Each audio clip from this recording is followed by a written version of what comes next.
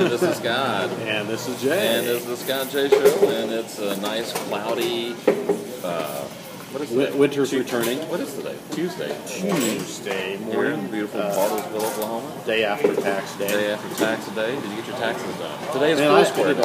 I didn't wait. Yeah, I didn't notice that. Yeah. So if you check in on Foursquare, like I did this morning at Starbucks, you get a Foursquare badge, and that'll get you nothing, but kind of cool. So anyway, you were saying. I did my taxes back in January. Oh, When you get it back, you want to get money back. You want to get it back. right. I did mine last week, 2 weeks ago, I think it was. But every year I say I'm going to do it sooner and sooner, and that never happens. You know, I'm not good at getting my taxes to where I don't pay in. I'm usually, I'm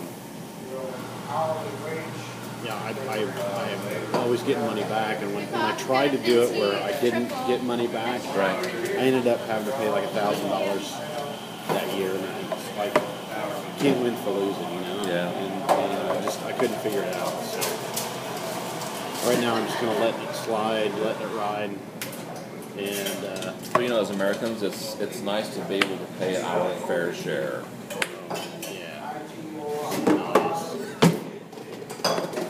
Price of freedom, my friend. Price of freedom. 18% effective tax rate for your president. I know you can say what you want, but you know it beats. 18%.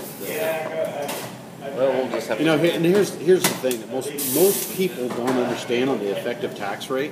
What don't I understand? Because I'm If you go most look, people. if you go look at your effective tax rate on your tax return, it's probably more like 5. Thank you for your service.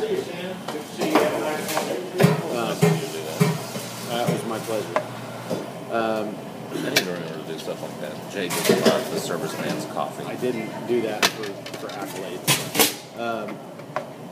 But if you look at your tax return, especially like if you do it on TurboTax or whatever online tax, it'll tell you what your effective tax rate is. I think mine was like 5% last year. So I mean, it's not very much. When everybody sits there and says, "Well, I made I think $100,000," you do 25% tax. Well, after all the deductibles and everything else that you have in there, you end up paying a fraction of that. So you've earned $100,000. You've earned $100,000. You'll get taxes back because you have all your other deductions and everything.